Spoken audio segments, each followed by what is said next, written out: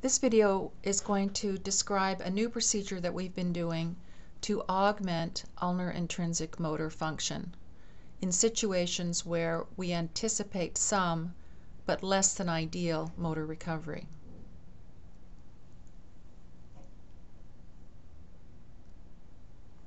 We'll be talking about first the Guyon's canal release. This ensures that we have the deep motor branch completely decompressed, so there's no block to regeneration and ulnar intrinsic functional recovery. So this is the right hand. Again, I'm sitting in the ulnar side, or in the axilla I call it. And the first part of this reverse and decide, or RETS procedure to augment ulnar function, is to open up Guyon's canal. I make my incision ulnar to the thenar crease, about 6 to 8 millimeters, and then I use a Brunner incision across the wrist. As I'm coming through the soft tissue, I'll be looking for the potential for a cutaneous branch in the distal 1/3 of this palmar incision. Comes off of the ulnar nerve and gives some sensation to the skin. It's there approximately 20–30% of the time.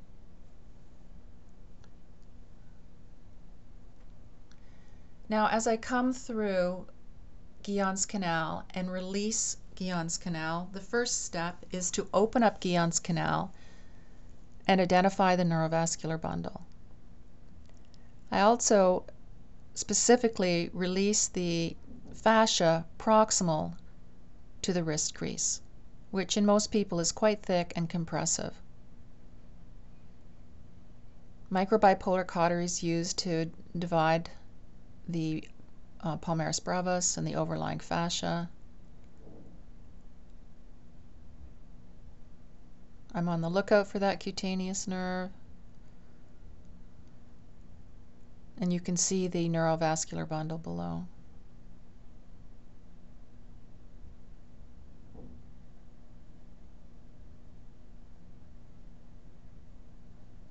I think that's the little cutaneous nerve right there. And it's a decent size, so unlike trying to find distal branches of the palmar cutaneous using this ulnar incision, this ulnar cutaneous branch is very visible when it's present.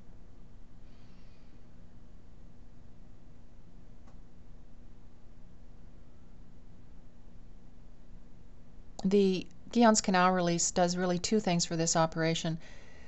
It helps us to identify the deep motor branch so we can follow that back proximally and make sure that we're innervating the deep motor branch with the RETS procedure, or reverse and decide procedure, from the anterior interosseous nerve.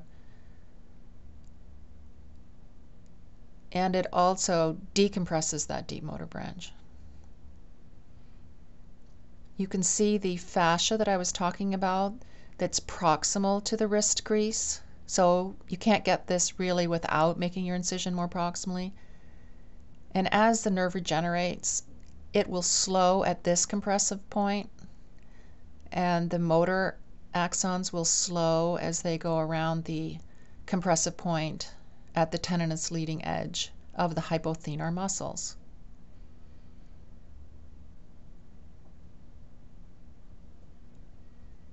So that fascia is nicely released. And now we're going to sweep the entire neurovascular bundle medially. So this is our next step. Just sweep the neurovascular bundle medially, or ulnarly, or towards you, the surgeon, sitting in the axilla side of the table. Now the next step is to feel the hook of the hamate, and this will quickly orient you. So I palpate the hook of the hamate.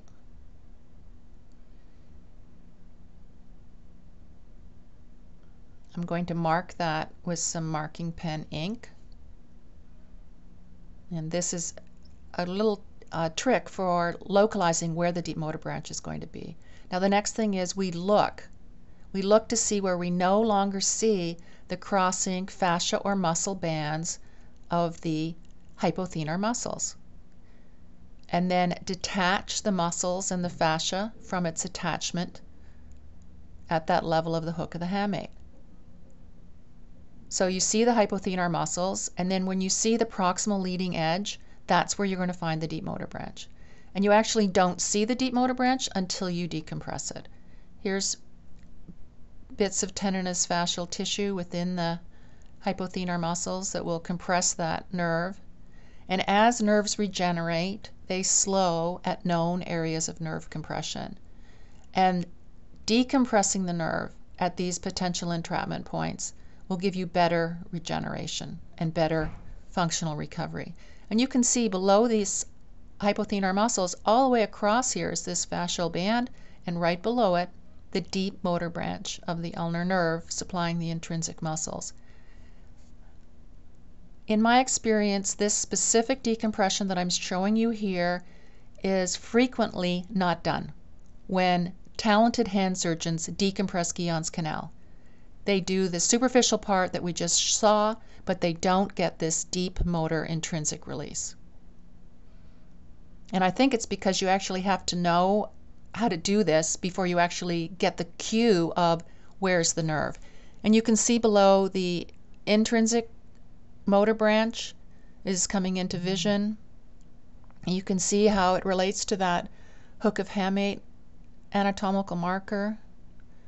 And I've released that all the way along to the flexor tendon to the small finger. There's the deep motor branch sliding on through. So as these axons regenerate, they will have an open door to the intrinsic muscles. Now we're going to do the reverse endoside transfer of the anterior interosseous nerve to the deep motor fascicular group of the ulnar nerve. I'm going to call the reverse endoside RETS. I'm going to call it the RETS repair or the RETS transfer. So this part of the procedure is straightforward. We're going to just identify the ulnar nerve in the distal forearm. And in general, the endoside repair from the anterior interosseous nerve to the ulnar nerve without tension is going to be about 9 centimeters proximal to the wrist crease. So your incision in the forearm is going to be a little longer than that in order to facilitate that transfer. And here I'm just following out a cutaneous nerve and protecting that.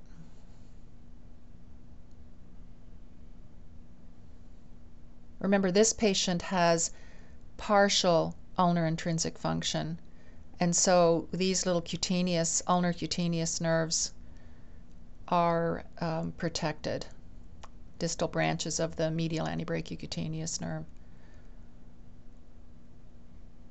because there is some function in them.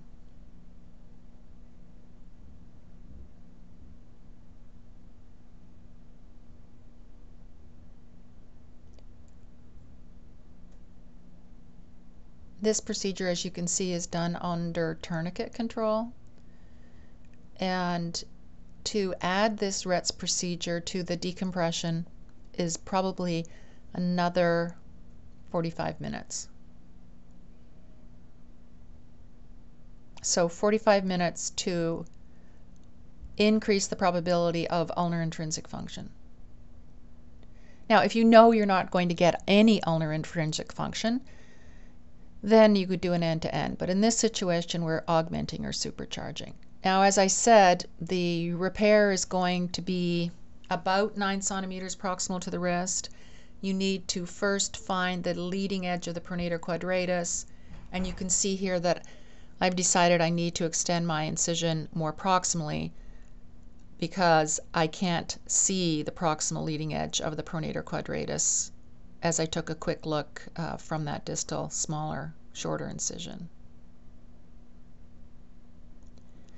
To find the pronator quadratus, what I recommend is reflecting all the flexor tendons towards the radial side of the wrist. Everything moves radial, and then that takes you straight down to the pronator quadratus.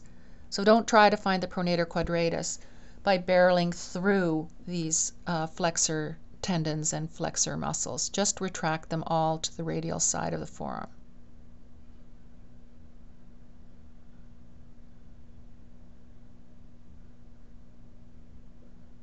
A deep down curve retractor. You can see a little bit of the pronator quadratus. And now I need to go and find the leading proximal border of the pronator.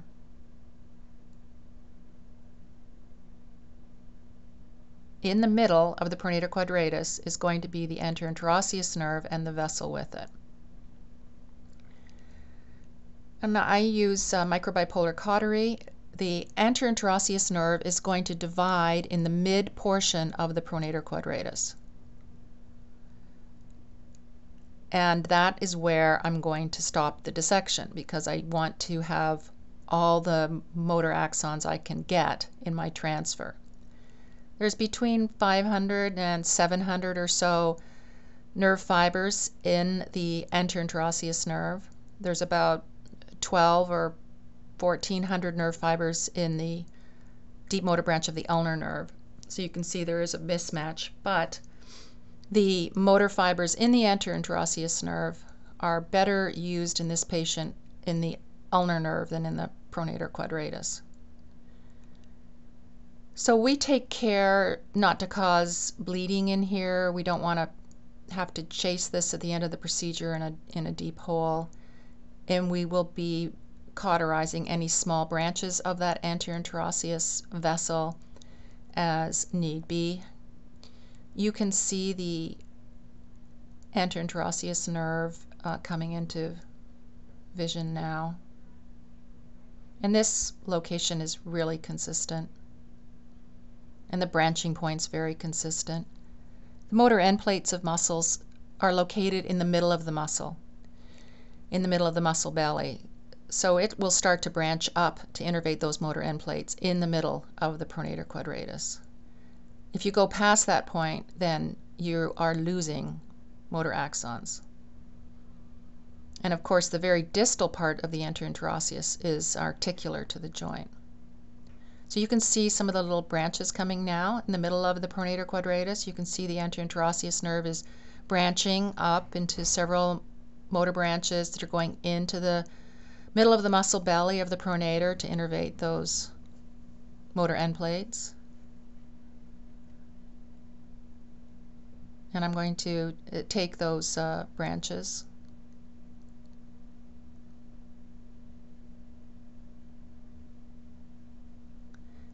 Now you can see that the size diameter, the cross-sectional diameter, is larger here in the branches than it is proximally in the trunk. And you can use that for size matching in any of these nerve transfers. The farther you follow the donor nerve out, the more branches you're going to get, and the broader the cross-sectional diameter of that nerve will be. So that will help you figure out your size match with some of these nerve transfers and other nerve transfers. So now I'm following and mobilizing the anterior interosseous nerve proximally so I can swing it over to the ulnar nerve. The next step is going to be to figure out what part of that ulnar nerve is motor. So the first thing to do is identify the dorsocutaneous branch, which is down there. That's sensory, of course. And right adjacent to it on the main ulnar nerve is the motor, and then farther away is the sensory. So the motor is sandwiched, if you will, between the sensory component of the ulnar nerve to the palmar aspect of the fourth and fifth digits and the dorsocutaneous branch of the ulnar nerve. Or, if you don't see the dorsocutaneous branch of the ulnar nerve, if you're still distal to that, then the ulnar motor is going to be on the ulnar side of the ulnar nerve, and the sensory portion of the ulnar nerves on the radial side. So that's dorsocutaneous, motor, and sensory. Motor, dorsocutaneous, motor, dorsocutaneous, motor, sensory. Motor, dorsocutaneous. That's very consistent. That topography is quite consistent. You can see this little fatty streak here that delineates the smaller motor fascicular group almost a cleavage plane. See that cleavage plane right there? That's the motor, and it's slightly smaller than the sensory main part of the ulnar nerve. So I'm bringing that anterior interosseous nerve to show you now where is it going to go into that nerve without tension. Of course, more proximal, less tension. If you pull it more distal, there's too much tension, and you don't want any tension on your repair. You can use micro pickups to tap across the main ulnar nerve, and the micro pickups will drop into the fascicular cleavage plane between the sensory and the motor components of the ulnar nerve. And the motor is about 40%, the sensory is about 60%. Now I'm just going to clean up those distal branches to give me a cleaner end for the repair. That's the motor. Dorsocutaneous is in my pickups. I'm looking at that cleavage plane now. And I'm going to open up the main ulnar nerve so I can really confirm the motor component. And that motor component is, there's the cleavage plane, that's the motor component. The dorsocutaneous is in the pickups at the top of the screen. I'm just teasing off that dorsocutaneous. The motor sits sandwiched between that dorsocutaneous and the main sensory to the palm, 4th and 5th digits. There's the cleavage plane. It's a nice, easy cleavage plane. The size of the motor is about 1/3. The size of the main sensory is 2/3. Now you can use pickups and your loops to visually neuralize distally in the hand to confirm that that is indeed the motor fascicular group that we identified around the hook of the hamate. And in some situations where there may be some intrinsic function, you can actually stimulate that motor group, and you'll see that it gives contraction of the intrinsic muscles in the hand, and the other two sensory parts don't. So this is dorsocutaneous, the motor below, and the sensory above. And you can see that 1/3, 2/3 size.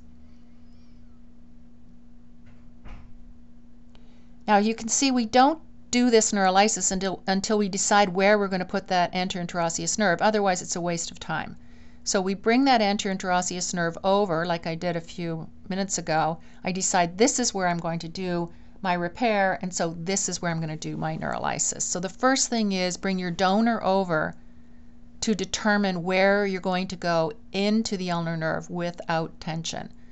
That same principle applies to an end-to-end anterior interosseous to deep motor branch ulnar nerve.